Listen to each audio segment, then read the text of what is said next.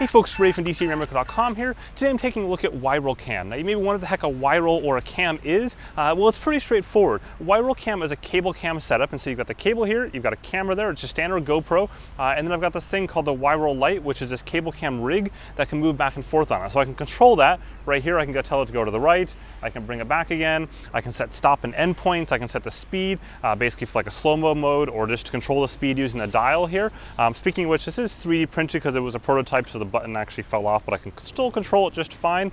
In fact, I did a bunch of testing back in the States, in Canada, in the US on this, and without any problems in the trees. So you may be wondering why you want to use this over something like a drone. Well, in a lot of ways they're complementary to each other. So this works really well in heavy forested environments where you simply can't get the drone in there, either due to just the size of the drone or because of the fact that you can't get the shots as close as you want. This works perfectly. It's also much more repeatable. So in this case, I can use the exact same track over and over and over again. So if you have a bunch of athletes competing on the same route, it's really easy to get the same shot. And the battery lasts a heck of a lot longer, 3 hours for this versus usually 15 to 25 minutes for most drones out there today. So to talk you through just a couple of basics here, what I've got is the action camera on the bottom right here, standard GoPro, and then I've got this ball joint mount. This isn't actually included in the WIRAL kit. I wish it was, but it only costs like $7 on Amazon. On the bottom here though is a standard tripod mount, so you can go ahead and put any camera up to a certain weight. I put that on the screen there, the exact weight on here, so you can fit like a mirrorless camera. Probably won't be able to fit most DSLR cameras, a little bit too big, but you can go ahead and also fit a gimbal on here. So I did that in the mountains where I put the GoPro on a Karma Grip gimbal on top of this, so it's just incredibly silky smooth, removes any of that slight, like if you look at that right there, it kind of wobbles a little bit, and eventually it'll stabilize, so it's not too bad, and you can fix that super easily in post if you don't have a gimbal anyways, but it's just something to keep in mind. And then you just control it using this remote control here. So the way remote control works is it's got this button that fell off, but again, I can go right here, I can go pretty darn quick, I can pull it back like that. It goes up to 28 miles per hour, 45-ish kilometers per hour. I can also set and start basically stop points by using these two things right there. So I can set a left endpoint right here. I then go down to the other side. I set my right endpoint. And then failing that, I can use these little red clips right here to go ahead and ensure that if I overshoot while manually controlling it, it won't actually hit the tree. It'll simply derail these two wheels right here. But this whole thing is actually safety hooked on there using this little plug right there. So therefore, it just simply hangs on the line and waits for you to come and save it. But it won't actually crash into the tree or do something else very bad. So with that, I'm going to go out to the mountains and show you how it all looks hooked up in the trees there with some really cool footage of mountain biking.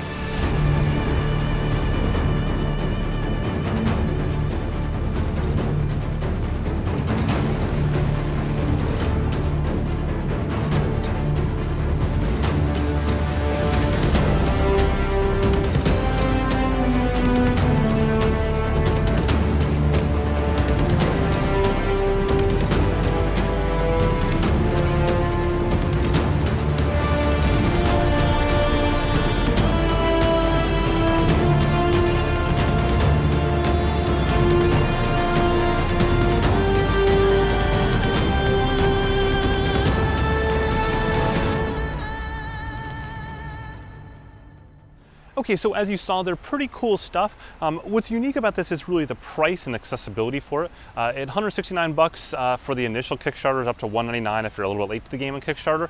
That's really solid for what you're getting for electronically controlled. There are some minor things like a nitpick with. I'm not gonna, the remote, obviously this is prototype 3D print, so I'm not gonna worry about that. Some of the stuff with the the reel there is super, super cool the way they've designed it. Like it just spools in, it's awesome, so easy to use. But I think the clamp on to the tree portion is a little bit tough. I wish I was like some sort of wrenched pulley system. This has a bit of a pulley system in there to latch it on the trees, but we found out in the wild it's not quite as easy to use. The other thing is that it comes with a 50-meter cable to begin with, so the one that's included in the Kickstarter is 50 meters, which sounds like a long way, and it really is in a lot of ways. But what we found when we're out in the trees and stuff is that trees aren't perfectly placed apart, so to get the shots that you want, sometimes you have to go longer than 50 meters or be like 60 meters, so you're just always a little bit short.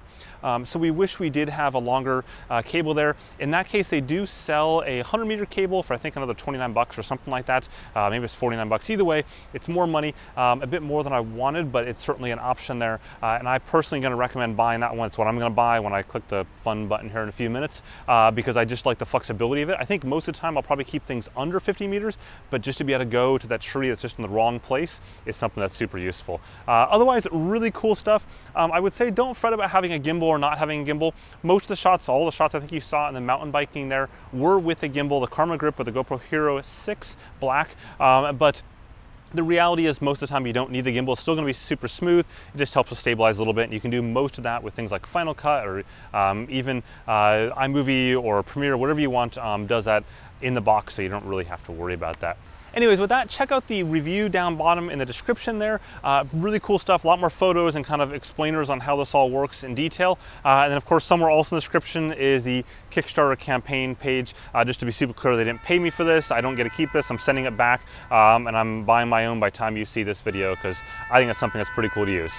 With that, don't forget to hit that like button as well as the subscribe button. I really appreciate it. Have a good one.